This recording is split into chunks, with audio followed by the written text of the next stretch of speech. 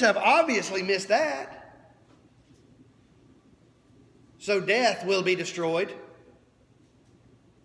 For he hath put all things under his feet, but when he saith all things are put under him, it is manifest that he is accepted. That's the Father who did put all the things under him. And when all things should be subdued unto him, then shall the Son also himself be subject. He will abdicate his authority back to the Father, and he will dwell with us in eternity as our brother, as our older brother, the elder brother, our Redeemer.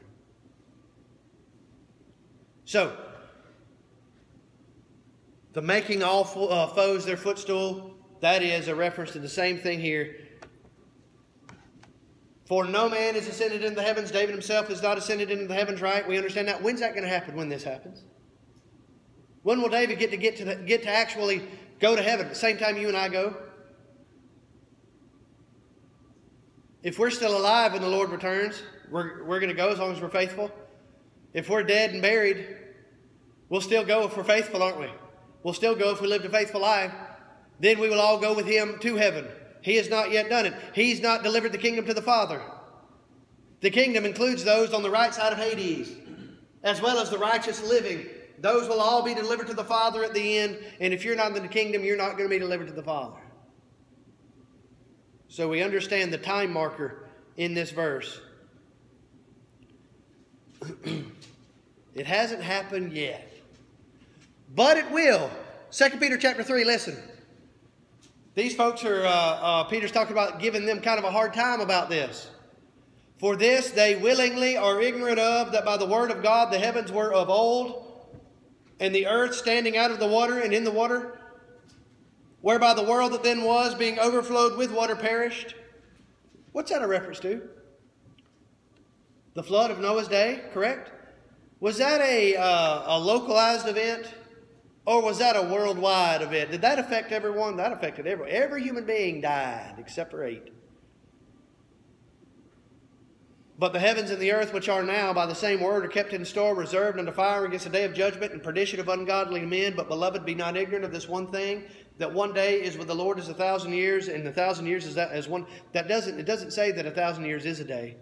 It says time is of no relevance to God concerning his promise. His faithfulness knows no bounds as far as time is concerned. The Lord is not slack concerning his promise, as some men count slackness, but is long-suffering to usward. Peter then explains why we still have time. Not willing that any should perish, that all should come to repentance. But the day of the Lord will come as a thief in the night, in the which the heavens shall pass away with a great noise, and the elements shall melt with fervent heat, and the earth also, and the works that are therein shall be burned up. Oh, that's talking about destruction of Jerusalem. Really?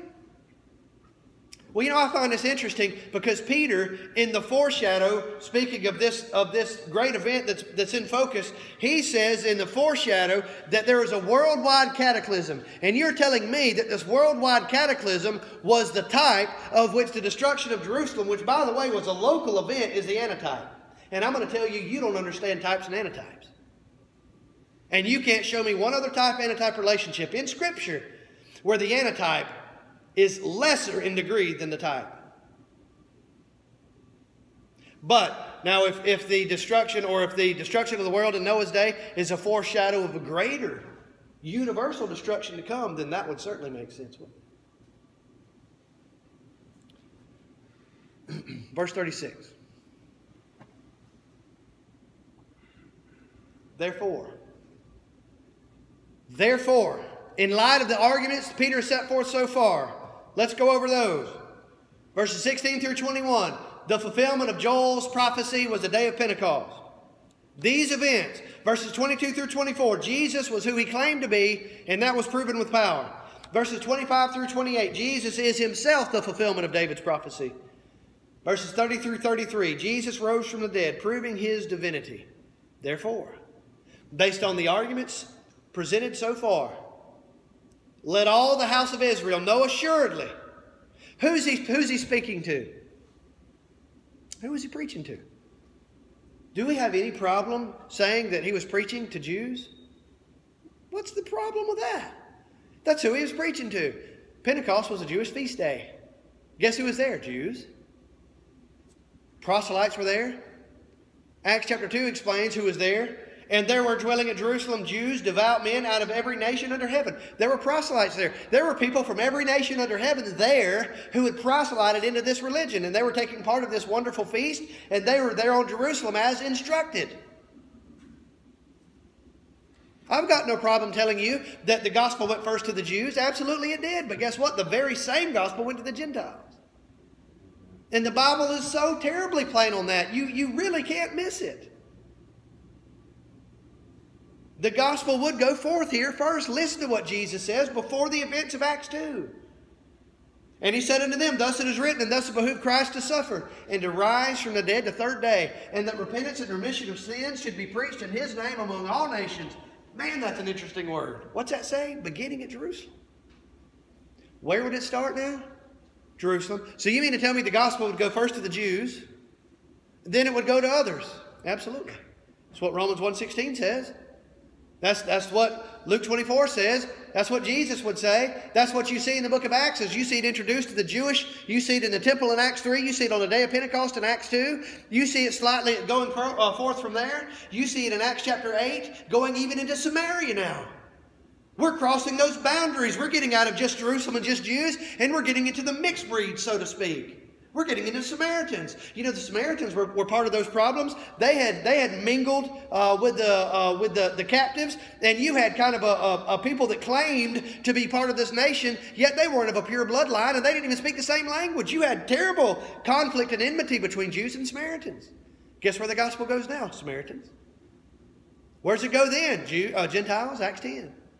Is it a different gospel? Please, all you got to do is do a study of Acts 2 through 10. It's just 9 chapters. Do those studies and you tell me that's a different gospel. And I'll tell you, you're not reading the Bible to get that. You need help. Acts 13 in Antioch. Then Paul and Barnabas waxed bold and said it was necessary that the word of God should first have been spoken unto you. Where is he? He's in a synagogue. Who's he talking to? Jews. But seeing ye put it from you, and judge yourselves unworthy of everlasting life, lo, we turn to the Gentiles. For so hath the Lord commanded us, saying, I have set thee to be a light of the Gentiles, that thou shouldest be for salvation to the ends of the earth. You know what was in God's mind from eternity? Saving everyone who would come. Revelation chapter 22. Any who will, let him come and take of the water of life freely. You know that's an interesting invitation if Calvinism is true. Because Calvinism teaches that there's only limited atonement, that only the elect are the called, that you couldn't change if you wanted to. Why would we preach the gospel? What's the point of evangelism? Oh, well, hey, man, why don't you come and obey the gospel? Well, I can. I'm not elect. Well, sorry for you, pal. I am. Have a nice day. Garbage. It's pure garbage. All right, so we understand the house of Israel, who we're talking about. I like this. Not just know. You know, John uses the word know a lot. Not N-O as in but know as in understand, perceive. Right? John says that you may know, that you may know, that you may know, that you may know. We know. We know where we stand with God. And I find that interesting sometimes. I've got all these friends out there that I know are part of denominations, and I know for a fact that they haven't actually done what the Bible teaches, nor do they believe what the Bible teaches. And they're just as solid in their convictions as they could possibly. Oh man, there's no doubt in my mind. And I'm like, well, how are you so confident? Well, I just know. Well, how do you know? It's a feeling. Well, I was right there, and I saw the Holy Spirit. He just descended on me like a dove, just like he did you. I'm like, really? Well, here's what I find interesting. Is I know based on objective truth and my reaction to it. And I've heard people say that I wouldn't trade this feeling for a room full of Bibles. I wouldn't change the truth for a room full of feelings. That's all I want. I don't care about the feeling. Lan and I were talking about that earlier. You can have a feeling of comfort and assuredness based on truth. You don't need anything else. If I know I've been forgiven of my sins, that's a comfort to me, isn't it? Not that I think I have. Well, I think I might have. I think I'm probably okay. No, I know for a fact where I stand. Not based on any feelings or well, God answered my prayers, or any perceptions or anything like that. No, it's 100% based on God's Word. I know I've done exactly what God wants me to do, and I'm still striving to do so. Therefore, I know exactly where I stand. That is something that you can't trade for anything. Not just know, but know assuredly. Let all the house of Israel know assuredly. Absolutely no doubt. Proven by evidence. Acts 1:3. To whom also he showed himself alive after his passion by many infallible. That's an interesting word. Guess who's not infallible? The Pope. Guess who claims is infallible? The Pope. Guess what? He ain't. God's infallible. God's Word is an extension of His will to man. That is His will, an extension of His mind to man in written form. The Word of God is infallible. It is the absolute truth, and it's unchanging. He showed Himself alive after His passion, that is, after His death, by many infallible proofs. That is, they cannot be spoken against. There is no doubt. Being seen of them 40 days and speaking of the things pertaining to the kingdom. Acts 1:3. Reference Matthew 28, Mark 16, Luke 24, and John 20. Paul says, and that he was buried, and he rose again on the third day according to the Scriptures, and that he was seen of Cephas. That's Peter, then of the 12. And after that he was seen of over 500 brethren at once, of whom the greater part remain unto this present, but some are fallen asleep. After that he was seen of James and all the apostles. And last of all he was seen also of me. One born out of due time. Look at all the eyewitness. Do you know what you have to be convicted in a court? You know what God said you had to be convicted? You know, you remember Hebrews 10? Where it says that under the law of Moses, you would die without mercy under the hand of 2 or 3 witnesses. You know what it took to condemn a man? 2 voices of opposition in agreement. I saw Eddie do that. Jerry says, I saw Eddie do that. Hey, Eddie, sorry, whether you did it or not, you got some opposition. Now, you better be able to prove we're false witnesses or you're getting stoned.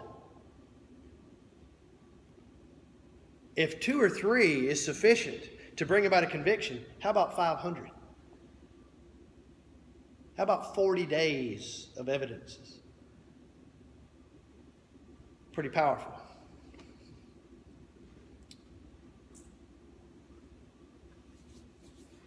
That God hath made this same Jesus. We're talking about let all the house of Israel know assuredly that God hath made this same Jesus. Look at this interesting word here. Made. In what way was Jesus made? We covered it in Hebrews 1. Are the Jehovah's Witnesses right? Is Jesus a created being? You know that angels, the angelic beings, that is the heavenly messengers that we think of when the word angel is spoken, we think of these heavenly beings. Guess what they are? Created beings. They're greater than you and I, aren't they? They're mightier than we are, absolutely. Very interesting to think about and to study. But guess what? They're created beings. Jesus is deity. Deity is not created. Deity is self-existent. That's what Jehovah means. Deity has always been and will always be. Deity is at its very essence eternal. All right, so it isn't, when we're talking about Jesus being made, that doesn't mean that, well, yeah, way back then God created Jesus and then through Jesus everything else. No, that's not what it means at all. Because way back when God was with Jesus. He didn't create Jesus. Jesus has always been there with Him, sharing His nature and His glory. But we understand that Jesus was made in a certain way, wasn't He? Jesus, an eternal spirit, left heaven and entered into the womb of Mary and grew there as a child. And this child was born into this world, and the eternal spirit, the eternal word that was once in heaven was now inhabiting an infant. And that infant grew, and then he was a young man, and then he was a teenager, right? Then he was, a teenager, then a young man, then he was this mature man. That's how he was made. There's no other way in which he was made. He was made that way. Jesus dwelt in a human body, okay? We need to understand that there's the aspect of being made here is that this speaks of His exaltation. So when Jesus was on earth, We knew that he was the anointed one. We knew that he was the Savior, but he had yet to accomplish those acts.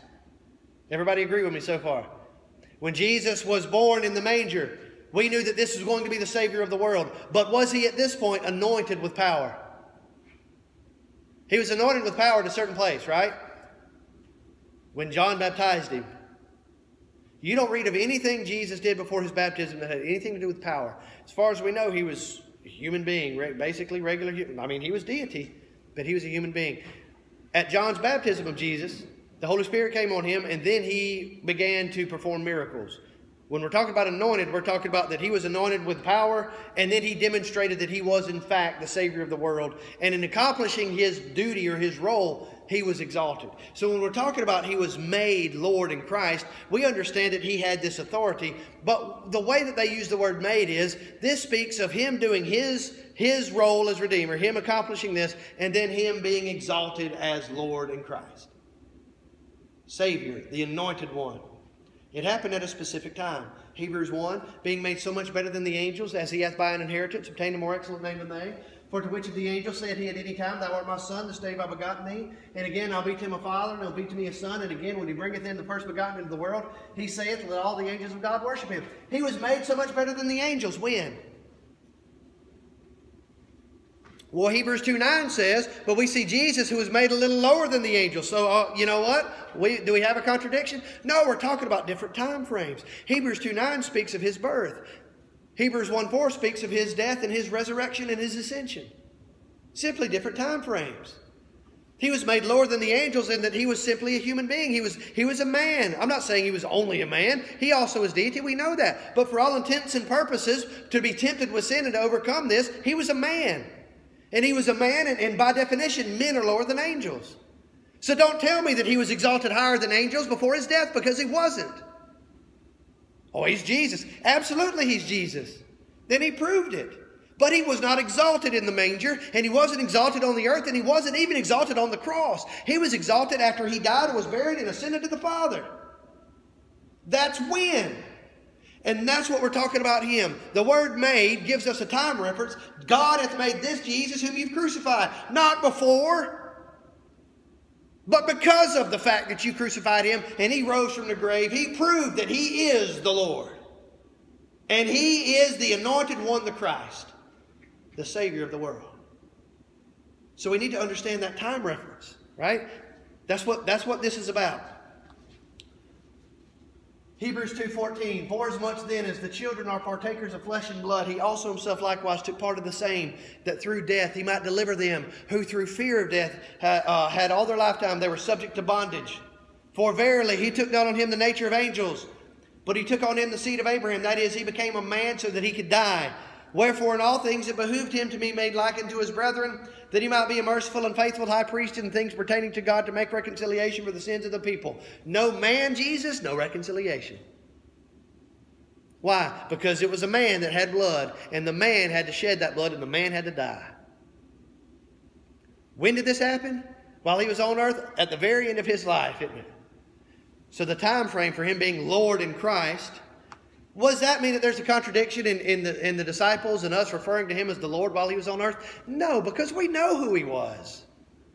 The point is that this was an official exaltation based upon his events after they happened.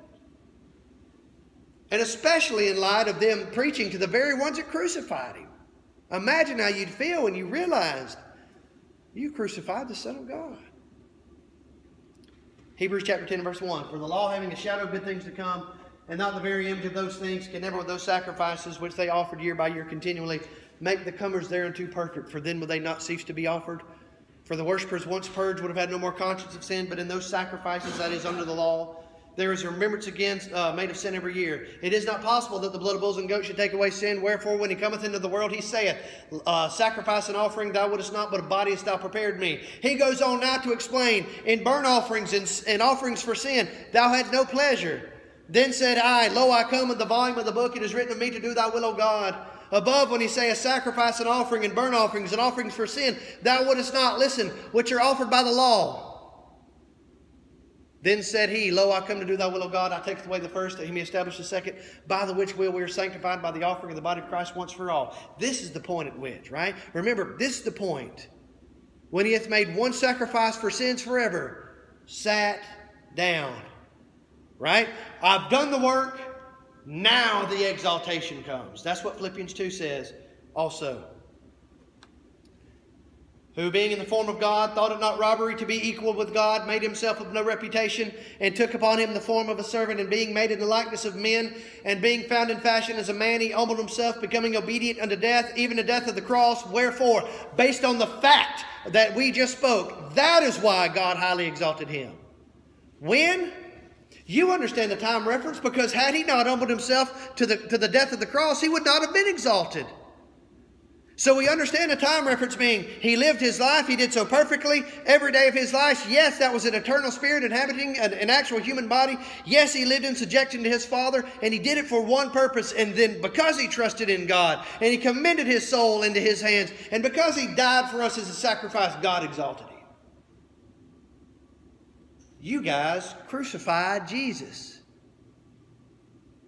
And he said he was the Son of God. And God showed you that he was the Son of God. Let you know this right now. God made him Lord in Christ. And guess what? He's the one that's going to judge you. Men and brethren, what shall we do? I'd ask that question too, wouldn't you?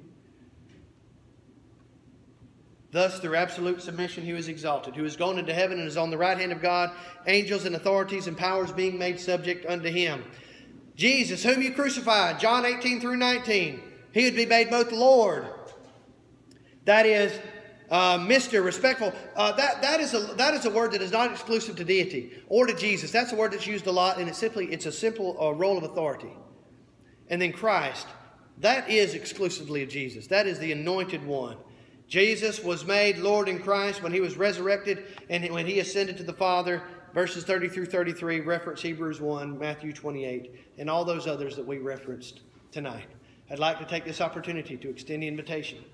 If there are any here this evening that have never obeyed the gospel, you must hear the word of God and believe it, repent of your sins, confess Christ before men, be baptized for the remission of sins, and live faithful to him, walking in harmony with his will. For those who have obeyed the gospel, if you are not faithful, acknowledge your sin in prayer to God. He'll forgive you. If you need our prayers, we'll pray for you, and God will forgive if you're willing to repent. The invitation is yours as we sing this song. Please consider your condition. Please come now as we stand and as we sing.